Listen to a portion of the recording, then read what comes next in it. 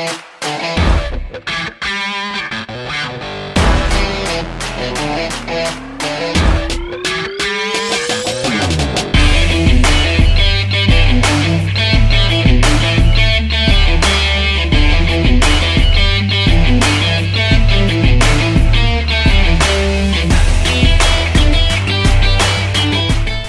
guys, and welcome to another video. This is Leif and you're watching Leifwave TV. So guys, una Merry Christmas. And as you can see, meron tayong mga giveaways dito, dumating na. And we'll be reviewing the L8 sound card. So re-review ko to, pero stand by at the end of this video kasi para ma-explain ko sa inyo kung paano kayo magkakaroon ng chance para manalo nito. So I will be giving away 2 L8 sound cards and 2 V8 sound card, tsaka isang Boya lapel mic. Ito yung gamit ko ngayon. So ganda guys, kaya hindi na ako gumagamit ng dynamic mic ngayon eh. So doon na tayo sa review guys, pero first of all, unboxing muna.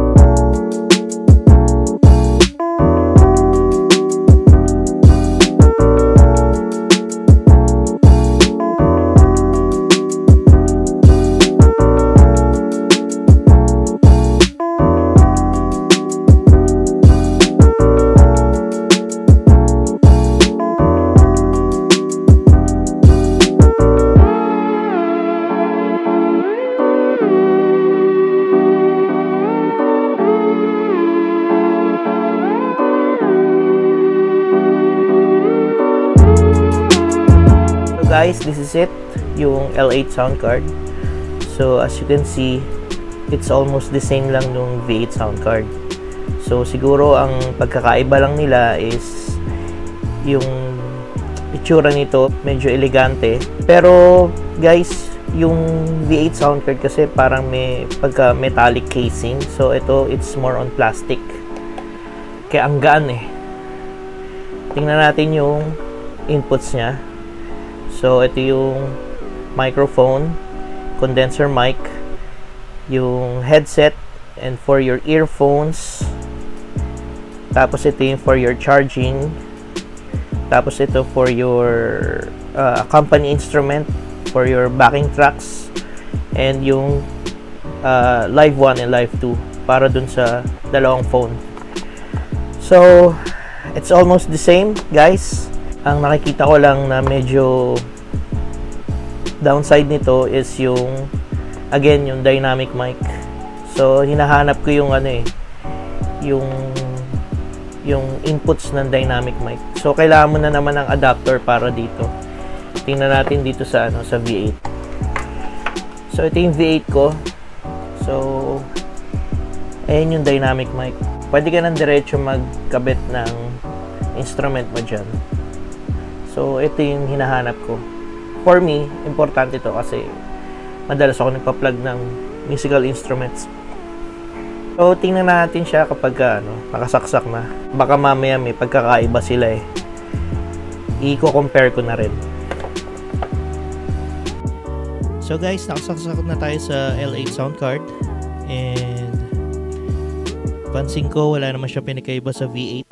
As in, parehas na parehas sila. Pati sa mga sa mga effects.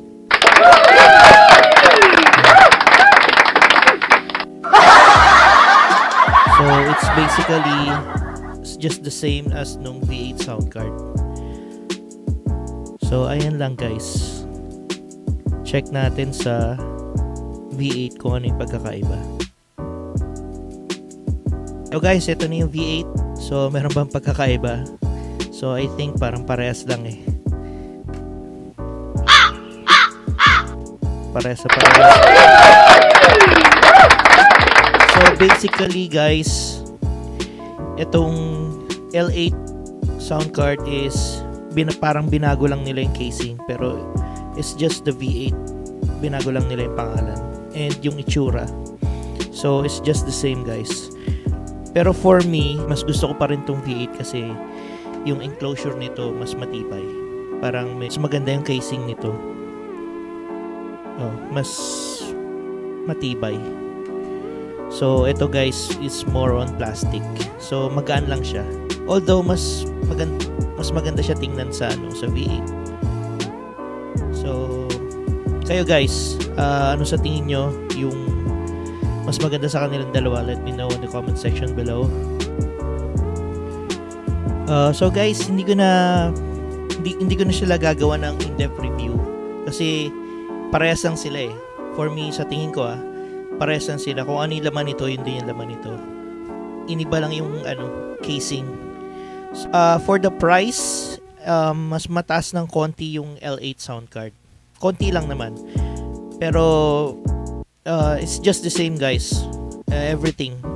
Pati sa effects, dun sa reverb, and kung paano yung mga EQ nila. So kaya hindi ko nagagawa ng in-depth review kasi parang pointless din eh. So guys, doon na tayo sa sa giveaway. Explain ko na. So guys, to celebrate Christmas, I'll be giving away few sound cards and Boya lapel mic. So nasabi ko na to dun sa sa kabilang video guys na magbibigay ako nito. Siguro thank you gifts na rin dahil na-reach na natin yung 1,000 subscribers. So para dun sa mga subscribers ko na sumuporta, maraming salamat. And dun sa mga hindi pa nakasubscribe, make sure lang na nakasubscribe kayo para may chance kayo manalo nito. So ang ilalagay nyo lang din is my Christmas entry dun sa comment section below. So dun sa mga nag-comments dun sa kabilang video ko na may Christmas entry, kasama rin yun sa raffle. So lahat to ipunin natin para mas maraming chance manalo. So dinagdagan ko na ng Boya lapel mic kasi ito yung gamit ko ngayon eh. Okay din. So okay din for everyday use. So guys, ayun lang.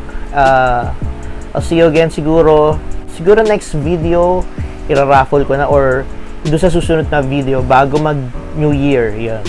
I-draw na natin to lahat. So I'll see you guys sa susunod na video. Stay safe always. Merry Christmas and God bless.